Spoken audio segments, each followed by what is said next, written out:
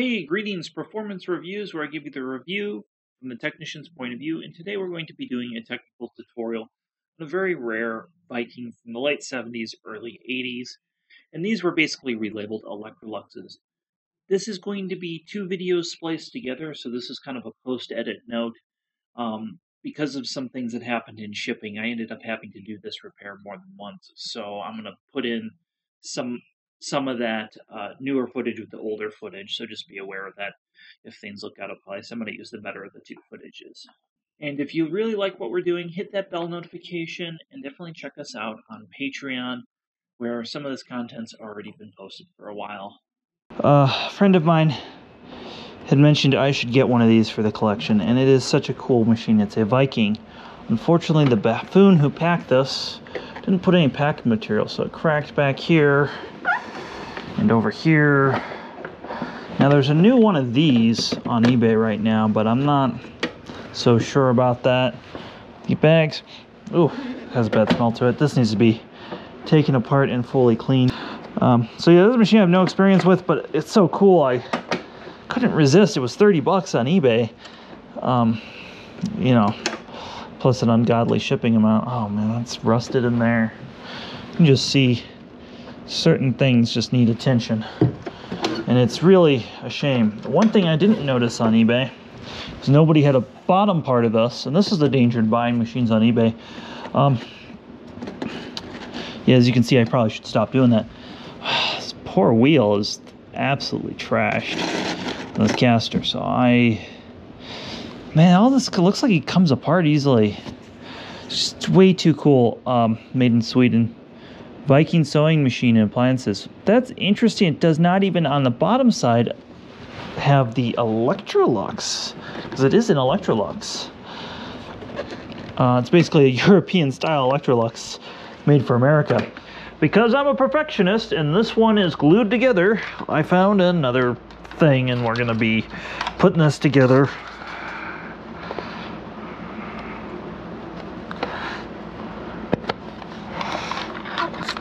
All that. Excellent.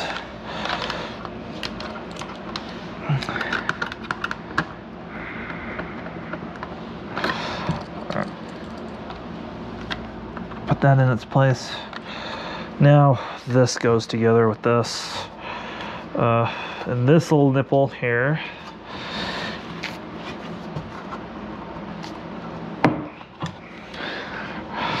Again, needs some preservative on it. And this one's not all rusty like my last one was. So now the bag indicator, the gasket goes here.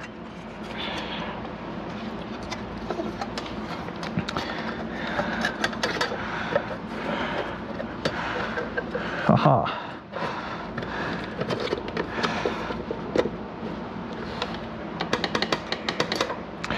Awesome, awesome, awesome.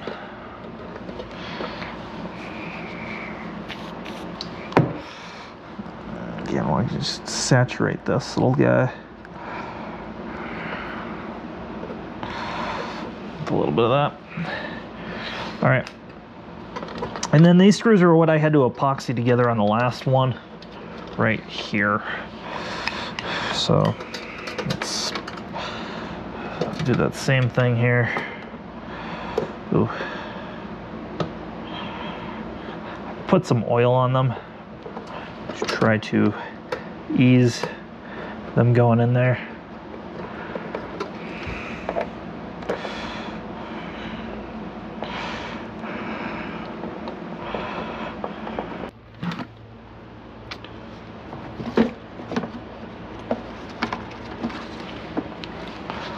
All right, we're gonna put this guy on this machine. And that requires taking the whole damn thing apart. So this is now my 4th time in this machine. God help us.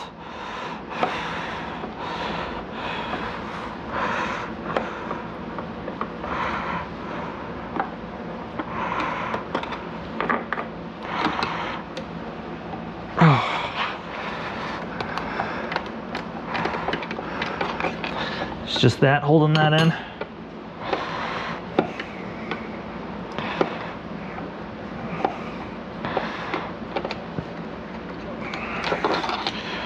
those two.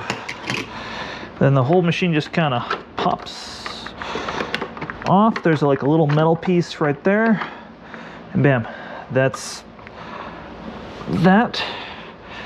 Now in typical Electrolux fashion, you do have to work on it on its up end like this, so it's not lying flat. It's hard to film, but the motor just pops in and out. I just wanted to explain that since I don't really have great footage of me doing that. As you can see, it's hard to film where the camera is, and I just don't have room to film this without setting it on the floor. I'm not going to get down on my hands and knees to fix the machine.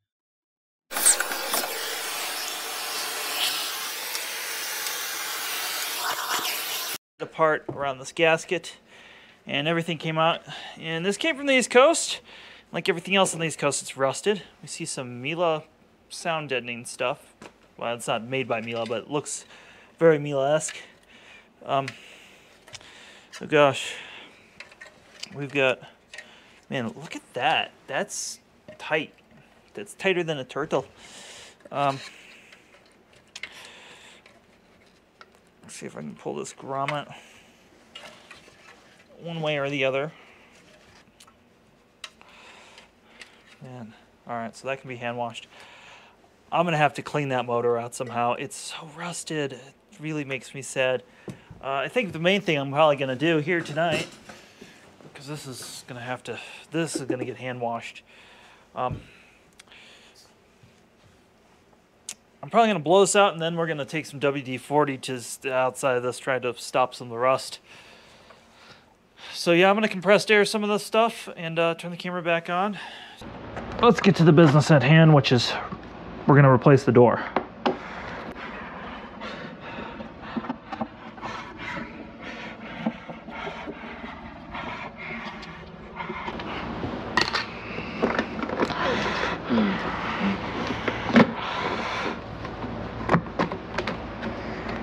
That comes off, and now we got these guys coming up over here off the switch. So we'll take the old door off, put the other door on.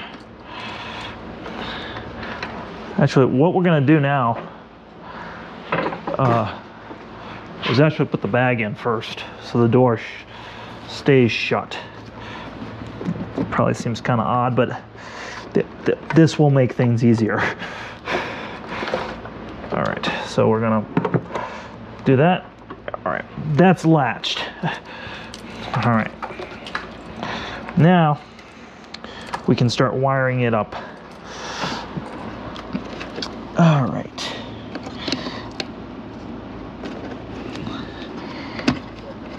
First one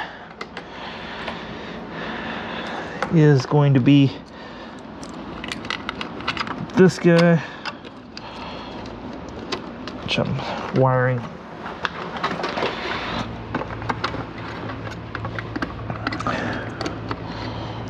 basically. Let's move my carpet here.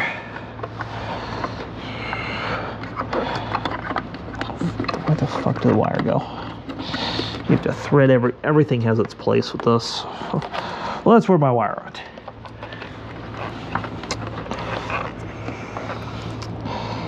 And he just goes in here.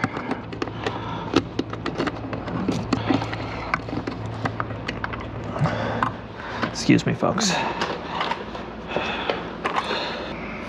All right. So what was done was I just threaded that all on the way it's supposed to go. Wired it up. There's not much to this. Then this guy's gonna clip on there, and then the wires go, you can see in that clip.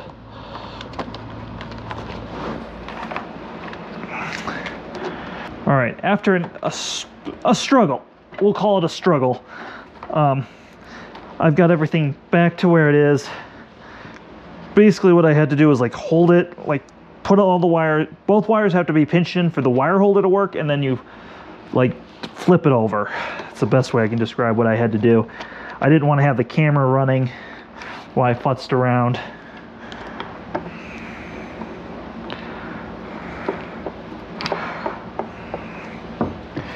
And Yeah, I should be putting all the screws back with oil on them.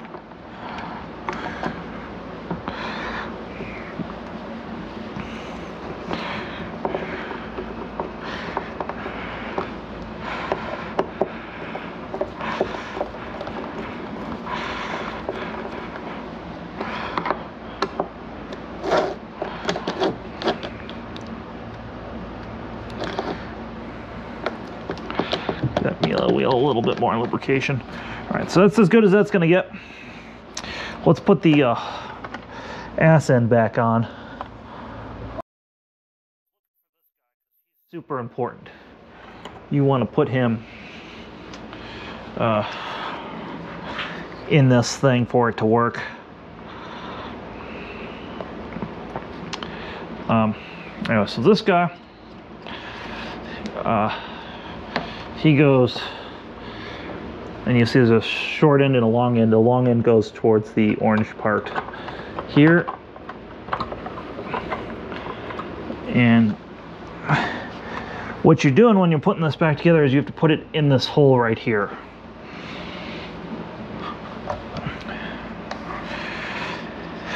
Just to aid in that, I'm going to give it some grease. Very little.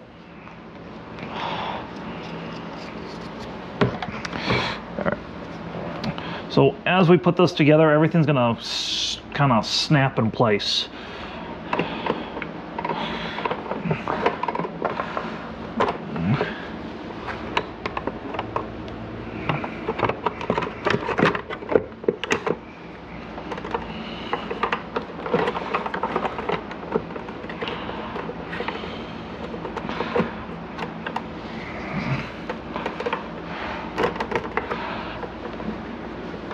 You're gonna see as I'm putting this together, everything just kind of snaps nicely in place.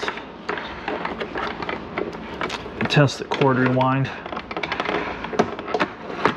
All right, that's all excellent. So now we're gonna put the 2 large screws in. And again, doing this on its end like this seems to be the easiest way to work on it. It's been the little experience I have with this machine. This is what I found. Also, the amount of tension that goes on these rear screws is kind of a surprising amount, because they're actually, there's a spring inside this machine that's actually holding the motor in place. So if you don't have suction, that would be the thing to look for.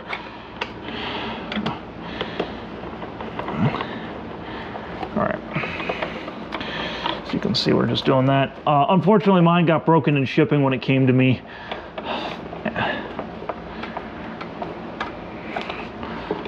All right.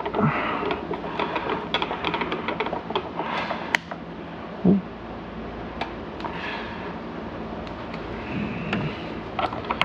And you just want to check the tension.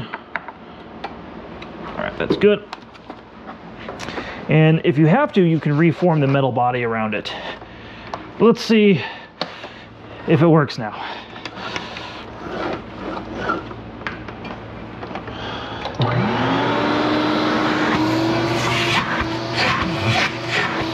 See the full back check indicator moves. Turn it off. And now, when we open the bag up, it should, yep, reset the full bag indicator, just for fun. That's what the full bag indicator does, for those who are wondering. So, very cool. Also a note, they make the modern HEPA bags for this. I had to get these from Europe, but they are still available, and of course Electrolux does make a paper bag for this still as well. So give this video a thumbs up. Hope you found this was interesting, this little piece of European-American history.